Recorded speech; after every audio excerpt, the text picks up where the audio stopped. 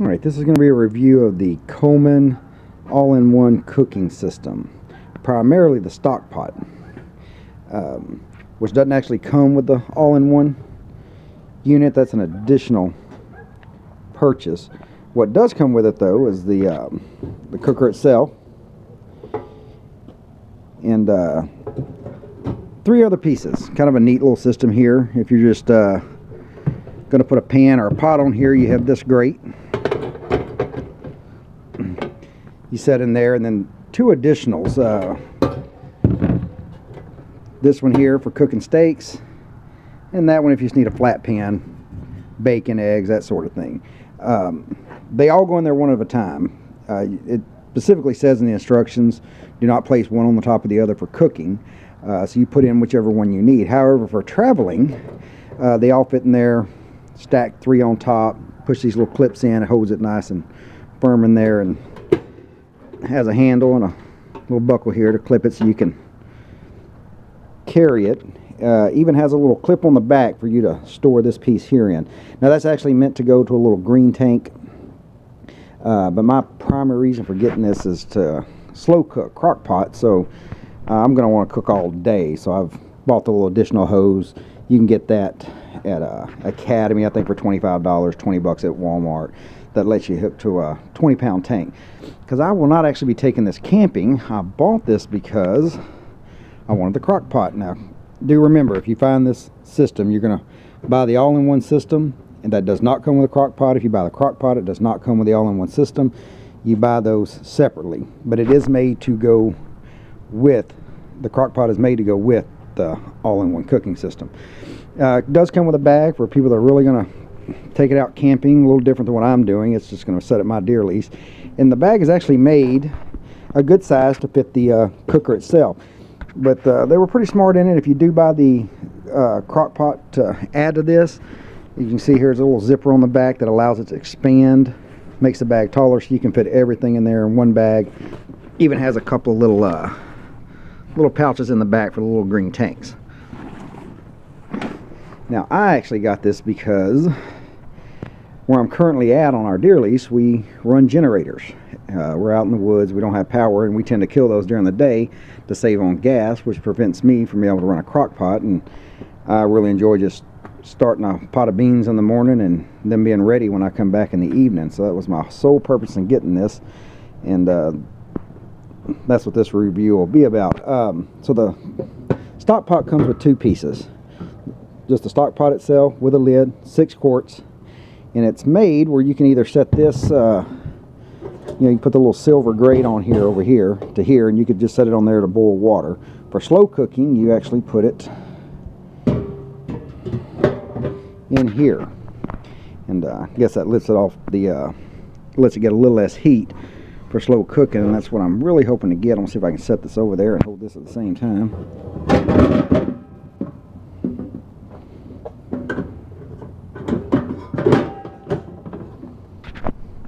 A little hard one-handed.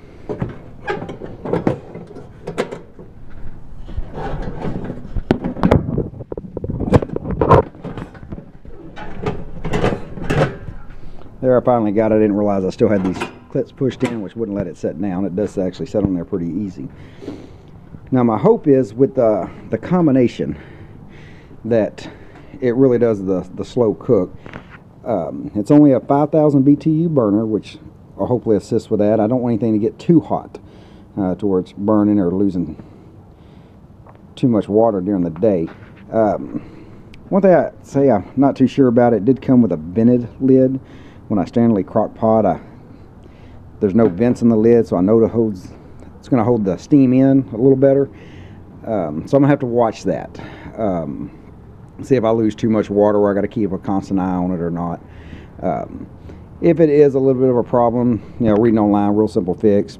Put a sheet of foil down under the lid. No longer have vent holes.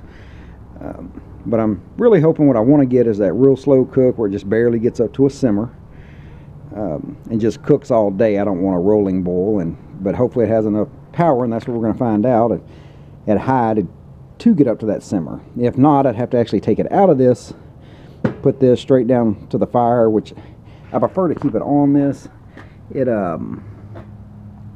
doesn't leave, it kind of covers the fire a little better, not so much exposed as to just that grate and the pot sitting on there. So that'd be the first test, just to make sure with the slow cooker it can get up to that simmer.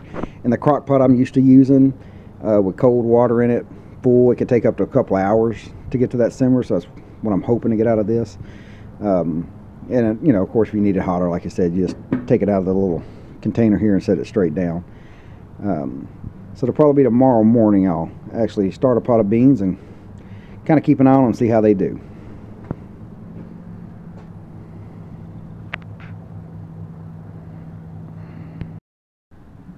Alright, I did not start that pot of beans today. Turns out we're going to go out to eat tonight, so I'll do that tomorrow. But I had a little time to kill, so I just thought I'd put some cold water on here right out of the faucet and just see how long it'd take to get up to a boil or a simmer, or one, make sure it could. You'll notice I have the accessory cooking grates sitting beside it, and that's a little breezy today, and I hear that fire whipping around in there, and I figure that'll affect heating and cooling time. Excuse me, heating time. So my first thought now is, if I'm going to do this, when I do this later, if it's going to be a windy day, I'll probably get some thin sheet metal, something I can cut and bend just to make a little shallow box around the, in case the whole thing, I can set it in to keep the wind off of it. So I'll come back and check this in a little bit, see how long it takes to get up to that boil. About 2.5 to 3 hours into this, and I still don't have a boil. I mean, it's very, very hot. You can't touch it with your hands. It might just be on the verge of boiling. Tons of steam. With the lid on it, I can't even hold my fingers over the little vent holes or it'll burn it. But the wind may have a factor. The wind's picked up a lot. Most of the times when I walk out here to check on it, I can hear the flames just flapping in the wind down there. So it could be, can't really see in there real good. Could be just the wind not letting get the heat, keeping the flame from getting the heat it needs, or just blowing the heat out from under it. I'll still try a pot of beans tomorrow, set up a little wind block and see if it does any better.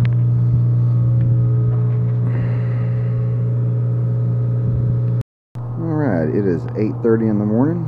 Started a pot of beans, got 2 pounds of pinto beans, a little bacon, a little onion. Come back in a little bit and see how it's doing.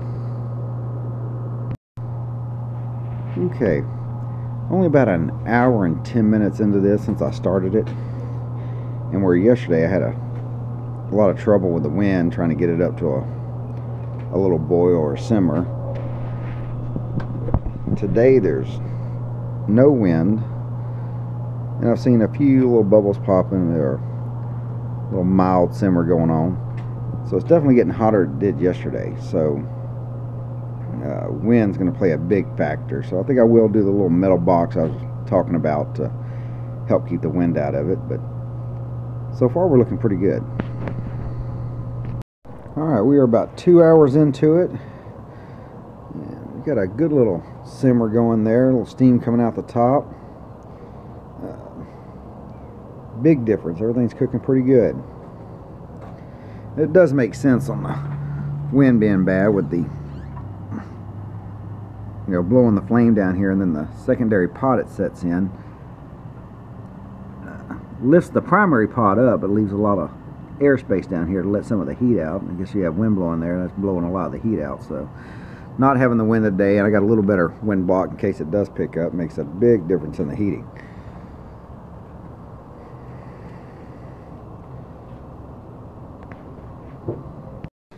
Okay, I started these at 8:30. It's about 1 o'clock now, so about 4.5 hours into it.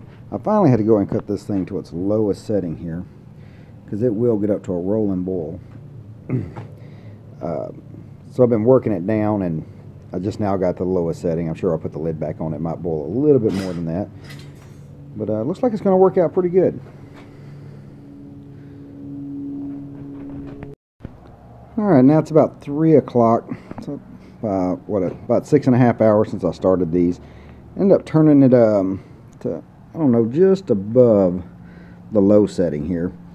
And I finally got that nice little simmer I wanted. Doesn't look like I had a lot of water loss even with that vented hood. And they look like they're probably about done.